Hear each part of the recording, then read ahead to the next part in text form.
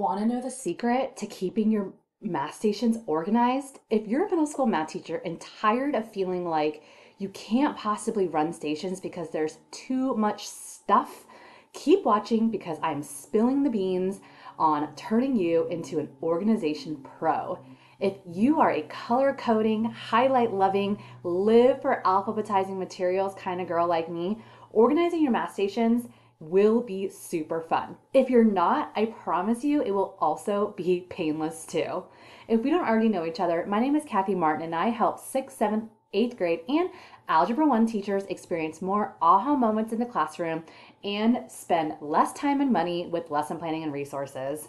Okay, so let's dive into how do we organize our math stations like a pro. Well, I will tell you first thing, the biggest organizational hack, I guess, when it comes to your stations is to use a photo or craft keeper like this for your task cards. I got this from Michael's for maybe $12 because they are often on super sale. I think if you buy them on like normal price, it's probably, I don't know, $25 to $30. But if you see it for that price, I would just wait and like try to find a coupon because there's always coupons for these.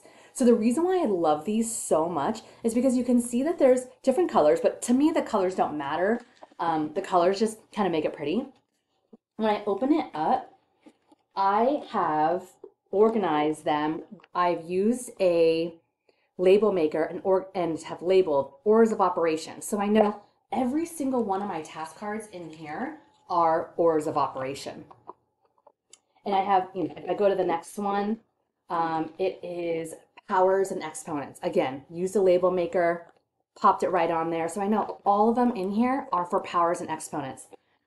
And it helps me easily see. So if you have more than one of these, which most likely you might, you can put, all of your orders of operations in here. You can like organize them within the actual box, and it's clear so you can see like, okay, where are my orders of operation? You can see I have two orders of operation boxes in here, and then two simplifying algebraic expressions. Actually, oh yeah, expressions, and then two simplifying algebraic fractions.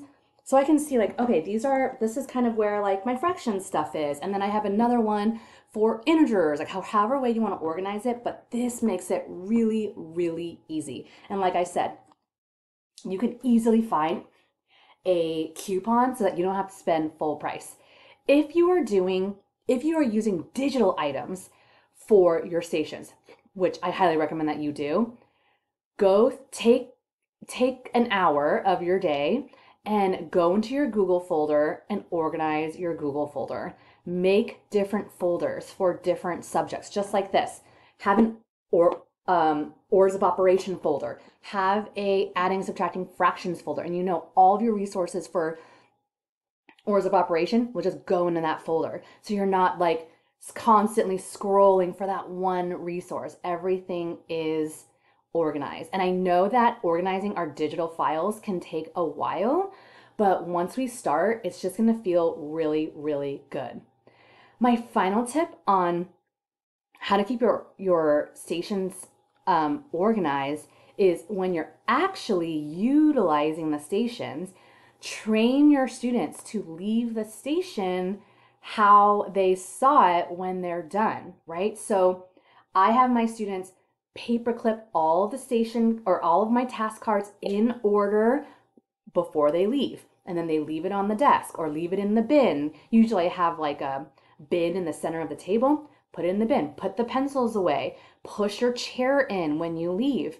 However way you have set up your station, you need to train your students like, hey, if you came to the station and it looked like this, it better look like this when you leave. Do not leave the station a mess when you leave, okay?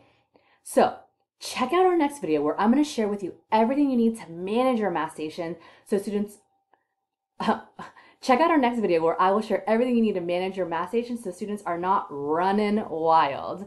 But if you can't wait, please join us for our next free training where I will show you everything you need to make stations easy and realistic so you can get started right away. and be able to print a certificate for 1 hour of attendance. Click the link below this video to sign up, and I cannot wait to see you there.